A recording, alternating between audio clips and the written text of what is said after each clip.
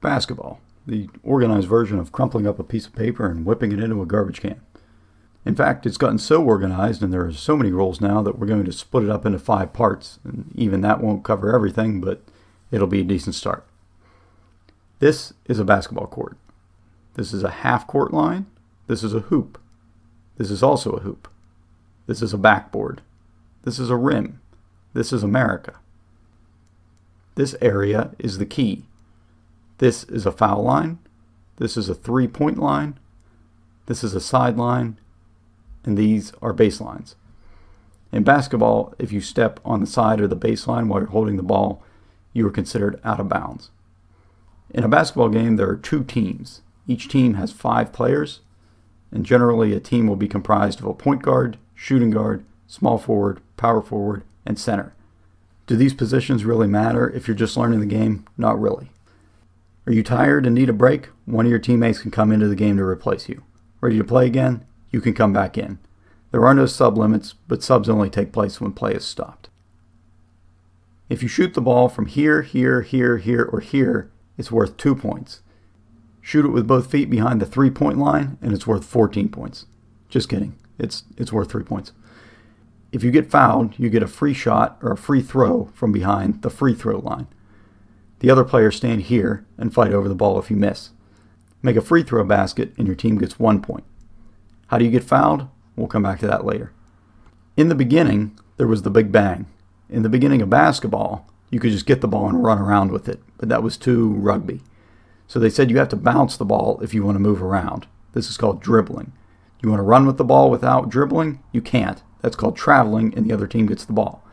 You want to dribble, stop dribble, and then start dribbling again? You can't. That's called a double dribble, and the other team gets the ball. You want to dribble with 2 hands? Well, you can kind of do that. You bounce it once with both hands? That's fine. Bounce it twice with both hands? You can't. That's also called double dribble for some reason, and the other team gets the ball. Okay, so you've stopped dribbling. Either your right or your left foot must stay on the ground, but you can move the other one. The one that stays in the same spot is called your pivot foot. The only way your pivot foot can leave the ground is if you jump to shoot the ball or pass it to a teammate. Because if at any point you jump up with the ball and don't let it go before you land again, that's called up and down, and the other team gets the ball. Tired of the ball? Pass to a teammate. How can you? Lots of ways. Bounce pass? Chest pass? Overhead pass? Can you pretend to go bowling? Of course you can. Can the other team take the ball while you're trying to pass it? Yes. Be careful. Ready to shoot? This is a jump shot. This is a layup. Want to just skip the whole shot and put the ball directly into the hoop? That's called a slam dunk. Are you defending a shot? The ball has to go up in order for that to be legal. Blocked while going up, that's a block. Blocked while going down, that's called goaltending, and the shot counts. Someone misses a shot, grab the ball. That's called a rebound. The exact rules about what is a foul and what isn't change from league to league, but typically you can't shove someone or hit them or trip them. If one of these violations occurs, the referees will call a foul. If the player was shooting when the foul occurred, they'll get to shoot free throws. If their player wasn't shooting when they got fouled, their team will get to pass the ball in bounds and continue playing. If one team fouls the other team a certain number of times, in college it's 7 times and a half, the team getting fouled will get to shoot free throws even if they weren't shooting when they are fouled. This is called being in the bonus. At first they get to shoot 1 free throw, and if they make it, they get to try a second shot. This is called 1 and 1. If the team gets fouled 10 times and a half, then they're in the double bonus and they get to shoot 2 free throws.